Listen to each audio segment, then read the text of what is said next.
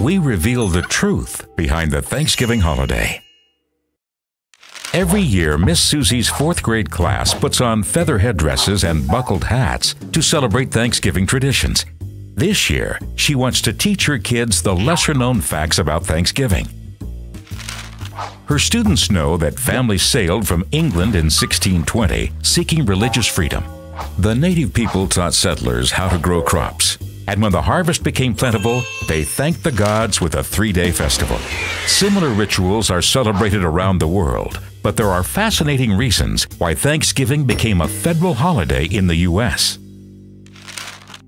Miss Susie explains how the first documented feast didn't officially start the tradition, and Thanksgiving wasn't recognized until George Washington declared it in 1789. But that didn't carry on, and the ritual was lost for years. Then a 19th century writer named Sarah Josepha Hale, famous for Mary Had a Little Lamb, read a Pilgrim's Diary and was inspired by their festivals of hunting and eating. She wrote to presidents for 30 years in an effort to campaign for unity, until finally Abraham Lincoln responded, seeing it as a viable plan for peace during the Civil War.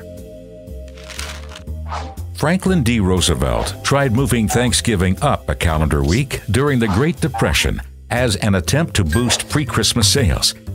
That only lasted for 3 years before fixing the date to the last Thursday of November, where it remains today. In 1989, George H. Bush sent a turkey off to retirement, never to be eaten. This new tradition, dubbed the pardoning of the turkey, is Miss Susie's favorite tradition. She's a vegetarian.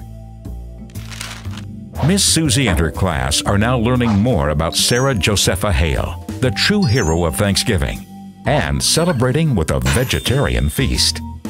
Happy Thanksgiving, everyone!